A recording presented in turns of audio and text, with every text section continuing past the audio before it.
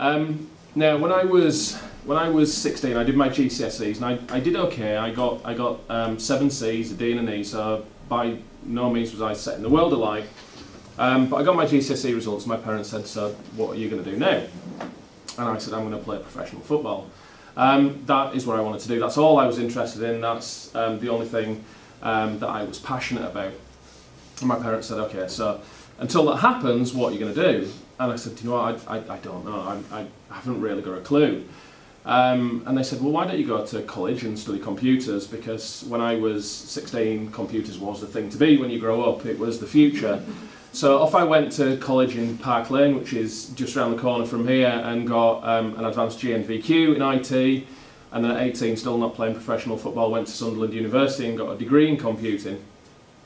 And at 21, I again came home, not playing football. I opened the Yorkshire Post and there was an advert for a job in IT for graduates with the Halifax Bank. And I applied for that, was successful in that, and joined the Halifax, doing computing. Now, at 24, my wife had been my girlfriend since she was 15. She sat behind me in French at school, and we'd gone through school together, we'd gone through college and university, and we'd bought a house and got married, and for the first time in our lives at 24 we had a little bit of money and decided we were going to go on a really nice holiday. Couldn't decide where we were going to go. We were looking at places like Peru and Borneo and incredible places like that, and in the end decided we were going to go to Kenya and Tanzania, and we went to go and see animals, and we went to go and lay on a beach. That's the reason that we went. I knew nothing about Africa apart from what you see on the television and what you see on the news. Knew nothing about it, had no real interest in it, but just wanted to go and see this incredible place. And before I went, one of my friends who'd been on honeymoon the year before, he said, when you go to Africa, when you go to Kenya, he said, make sure you take pencils, because apparently in Africa kids love pencils. So one lunchtime before I went to the pound shop in Halifax, bought 100 pencils for £1 and put them in my suitcase, and off I went. Now, on those types of holidays, when you spend a lot of money on a holiday like that, you get so well looked after that you never get an opportunity to meet real people. You get picked up from the airport, get taken to your hotel room, you get picked up from your hotel room in the morning, have a lovely breakfast, and then taken out into a game reserve and then back to your hotel, and never get the chance to meet real people apart from hotel staff.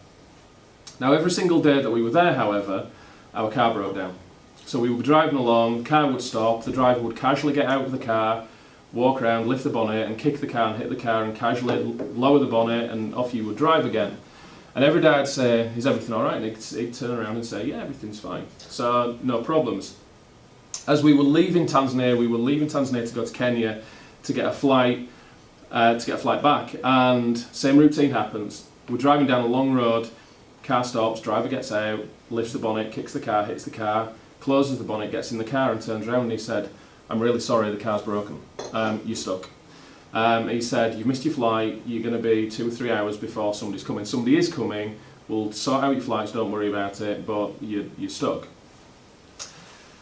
Now, when we were there, a little boy came walking down the road, and we'd been there a while, and it was a long straight road. There was nothing around, there was no houses, there was nothing, there was very little traffic coming. But then I saw this little boy walking down in the distance, and I said to my wife, "Quick, grab those pencils, there's a boy coming." The first child that we'd ever really had the opportunity to interact with. So he came, and I remember him now. He first of all, we started walking towards him with a handful of pencils, and he turned and ran. And the driver shouted to him, and he obviously, I don't know what he said, but it was obviously, "You're safe." And the boy turned around and walked back. And my wife handed him the pencils, and he stood in front of us and put his head down and bowed. And I was completely blown away. I'd never seen anything like it in my life. I'd never seen gratitude like it. Something so small, it was 3-4 pence worth of pencils, and the gratitude, just incredible, and completely blew me away, really bothered me. And I came home, did some research, and found out at that time that 46 million children in Africa were not going to school. 46 million. 90 million children worldwide, hundreds of millions of people illiterate around the world because they'd never set foot in a classroom before. Now, for children who'd not set foot in a classroom before, whilst there are primary schools in a lot of countries it's free to a point. It's free if you can get there, if there's a school nearby. It's free if you can take your uniform, and it's free if you can take your equipment. So through something so small, through putting pencils in the hands of that boy, meant that he could go to school. And that for me sort of unlocked that child's potential. I'd never seen anything as simple as putting pencils in the hands of somebody and really transforming the direction of their life. And I thought, that's amazing, that's what I want to do. I want to buy pencils and put them in hands of kids who want to go to school. It's really simple. So every lunchtime, before we all had the internet on our phones and the internet was readily available, we had an internet cafe at work, and every lunchtime I would go down to the internet cafe and write to charities and phone charities and research pencils, Kids Africa. And everyone who I wrote to, I told the story to, and I said, so this is what I want to do. I want to buy pencils and send to kids. And they all wrote back and went, that's brilliant, but give us the money and we'll do it. And I was going, no, you don't get it. I'm not going to give you the money. I am going to buy pencils because I know that is what the children want. And nobody would allow me to do what I wanted. Nobody would allow me to help in the way that I wanted. People only wanted money. After months of trying, I finally found a charity in the States that doesn't exist anymore, but it was helping a handful of Maasai children to go to secondary school. I think it was about 3 or 4 children that they were helping at the time. I again told them the same story, and they went, brilliant. We know a lady in the south of Kenya. She'd been educated herself, and she's come home. There's a drought, it's not rained in 4 years, all the animals are dead, and Maasai people are farmers, and that's what they know. They don't know anything else apart from farming, and she's come home and said, I don't know what the future holds, because the animals are dead, and we're all looking around and going, so what do we do now? So she decided as a woman that she was going to start a school. She put up 14 walls, she had a job working locally, and she was able to, out of her own pocket, put up 14 walls. Now she was struggling to run that school. She couldn't afford the equipment to run it. So for me it was a perfect fit. So I was able to say, tell me what you want. I'll buy you the pencils, I'll buy you the rulers, I'll buy you the stationery equipment that you need to run this school. So again, I got this lady's email address, went to the pound shop, put all the items in a jiffy bag and took them to the Royal Mail, wondering whether I would ever see them again or how they would get there. But 3 weeks later I got an email of the lady with 5 children holding the pencils that I bought, the exact thing that I bought. So it wasn't a donation that sort of went into the ether. It was something that I knew I had bought and that ended in the hands of the people who I knew were going to benefit from them. Now this went on for about a year, so my friends saw it, my work colleagues saw it, and they went, that's great, you know, I'll give you £5 every month, and people would open the drawer at work and go, there's loads of stuff here, take that. And it helped me for a year go and send the items to this small school, 14 walls, helping 5 children to go to school. Now after a year I went on an incredible course in work called Unlocking Potential. And this course talked about people like Bob Geldof and James Dyson, and famous people who believed in themselves, but very ordinary people as well, not just famous people, very ordinary people who had their own stories, who believed in themselves, even though people said you can't do, they believed in themselves that they could make a difference. And I walked out of that course in Bradford and sat in the car and phoned the lady in Kenya, and I said, so what's the dream? And she said, my dream is I'll have a school for 420 children. And I said, I'll help you do that, and put the phone down and thought, I've got no idea how to do that. I've never raised a penny in my life, I've never done a bake sale, I've never collected a penny, but I've just promised a woman I've never met before, who lives thousands of miles away, I'm going to build her a school. And I thought, how do people fundraise? And I thought, people cycle. I could cycle somewhere. I'll cycle from Land's End to John O'Groats, because I'm sure that can't be that hard, and I can do that. So I started telling people. I started telling my boss, and my boss said, I'll do it with you. So we said we were going to do it, and then people started sponsoring, and we had a sponsorship form. And I thought, I'd better train for this. And I lived 2 miles out of Holmfirth and got on my bike, and I tried to cycle to Holmfirth, and I had to get off my bike halfway down, because cycling as an adult isn't as easy as it was when you're a child. And the roads that you drive down every day that you think are flat actually have hills in them. I trained, and I trained for 9 months and ended up cycling 1,000 miles in 8 days, and raised £15,000, which enabled me to then register my charity. Now what I did I said to that community, what we'll do is we will build a classroom every year. So the children that are there now, at the end of the year, we will move up to the next year.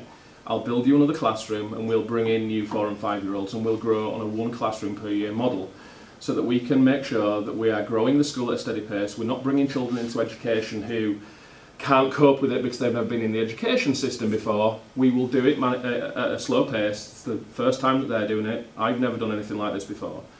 But we'll give this a go and we're going to try our very best to provide quality education.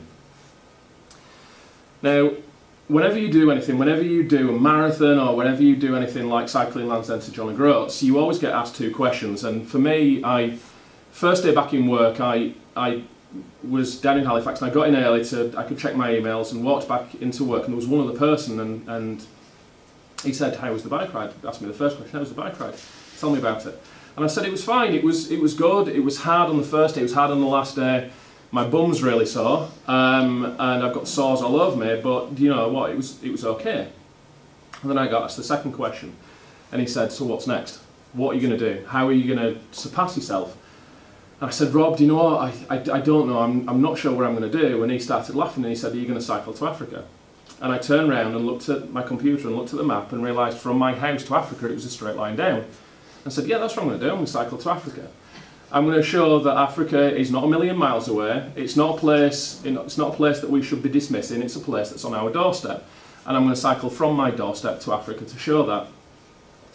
So with 2 friends, I then cycled to Africa and cycled 1,800 miles in 14 days, and we raised £85,000 as a result of that. Now, the work that we've done at Mamousi, the charity that I've registered, we feed the kids so the parents don't need to worry about it. We clothe the kids, so we provide their uniforms. We provide all the materials that they need in school. We build the classrooms. We provide malaria nets. We provide free healthcare. We work in the community on sustainability projects and employment projects. I employ the teachers, I give the teachers free houses, I build houses for the teachers so I can provide the very best. And I've done events all over the world now, and I've had people who've cycled with me in lots of different places all over the world, and I'm not going to go into the details of what the last 10 years have brought. But one of the things that people always say to me is, why do you do it? Why do you help people who you've never met before? Why don't you just get on with your life and enjoy that? And it's a really difficult thing to explain. And a year ago, I started taking volunteers out 2-3 years ago now, who are the most incredible people who selflessly, again, give their time and come out. And Richard Branson said, "Take your kids into the world, it's the greatest classroom they will ever have." Now, I've got 1,000 children who I look after now who I can't take into the world. Their parents can't afford to take them into the world, so I run volunteering trips to bring the world to children, to enhance the quality education that we've got. And I get people to bring their skills, and I had a young man who said to me, "What can I do?" And I said, "Tell me about you, tell me about what you do." And he said, I like to make films, I'm a filmmaker. And I said, "Brilliant. So your job in the next week is to get to know me and get to know the kids, and I want you to tell a story about Mamousi in a couple of minutes. So I'm just going to show you this film now."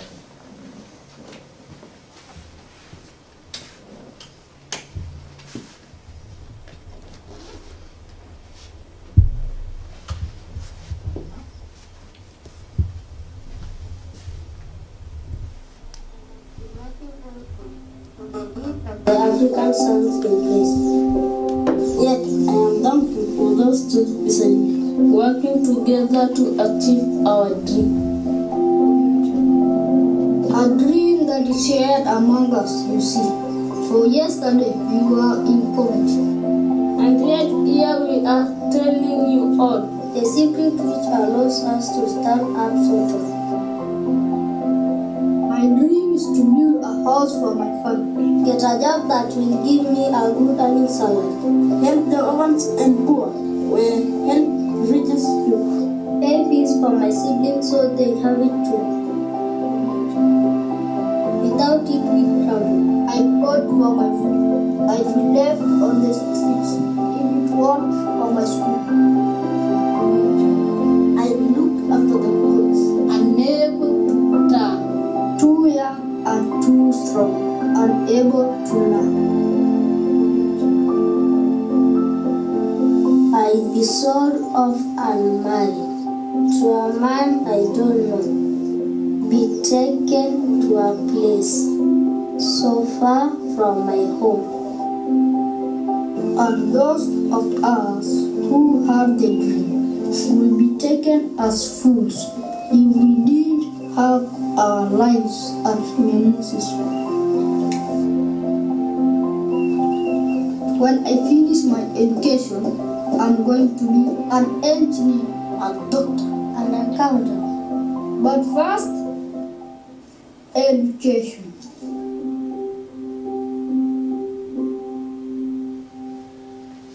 So whilst that video was filmed by a brilliant young man, that was written by the kids. So every child that you saw there speaking actually wrote that. They sat down and we asked them questions. So the guy who made the film said, what's your hopes, what's your dreams, what's your fears, what do you want in life? And that is their story. He's then pulled it all together, which I think is incredible. And you know, every child deserves to dream. Every child should want to be an engineer, an accountant, an astronaut. And you know, for me, I want children to dream, and I'll build the schools that help them fulfil that and help them go to school. That was my first school. We've now got 360 kids at that school. We are the top performing school in that district, surpassing every other school, apart from there's one private school that's managed by TAT, which is an incredible private school that is doing phenomenally well, but we are right there at the very top, because for me it's not just about education, it's about quality. I wouldn't be doing it if I just thought, well, the kids can just go to school. Kids deserve the very, very best, and that's what I'm trying to do. I've also got two more schools, another one in Kenya and another one in Tanzania. I'm about to start my fourth and fund a fifth as well. So, you know, from an accident or a chance encounter, and fortunately in a car that wasn't so good, you know, my life's gone from going this way to that way. There's nothing special about me at all. I just have an opportunity to help and direct people, hopefully in the right way, and hopefully those kids, and in fact I do know those kids, are all going to come back and do amazing things, and hopefully will be the next presidents, prime ministers, who will change the direction of the future for their families and for their countries as well. Thank you very much. Any questions? Where does the so you said you raised 85,000 on that second, the one where you cycled from home to Africa. Yeah. How long ago was that? That was 5 years ago. And you raised 85, so you must have raised a lot more since. So I've raised a lot more since. How have you been doing that? It has been primarily through cycling that I've done that. I did an event for Save the Children as well, where I had people, we had 1,000 people all over the world cycling. I had a bike on the London Eye and pedalled on there for 24 hours as well, and that raised £420,000 as well. So, you know, for me, what I how are you getting it out there? Who are the people? Is it companies? Is it do you know people or celebrities backing you or what? No, it's just amazing people who want to donate. We've got my second school that we've got in Kenya is corporate sponsored. It's a company who wanted to have a long-term relationship, and for them, not only do they fund a classroom every year, in fact we're building a school for 700 kids, they're building 2 classrooms every year and everything that goes with that, but taking volunteers out as well. Okay. So for them it's a big commitment and a big package. But then at the same time, like I said, you know, for me it was about me going and doing things and people sponsoring me, but I was at the point of thinking, what do I do? You know, people always expect you to surpass yourself. You know, I'm going to cycle America and to Russia, and then I'll go around the world, and then what when I've done that? And I'm going back to the same people and going, do you remember that school I started? Will you sponsor me? So, you know, for me, not only is taking people out to Africa, a good thing. You know, the vast majority of those people are coming back as well and going, do you know what, I want to help because I know exactly the people who I'm helping, and they're having their own journeys, they're having their own accident at the side of the road and meeting those people who they want to help. So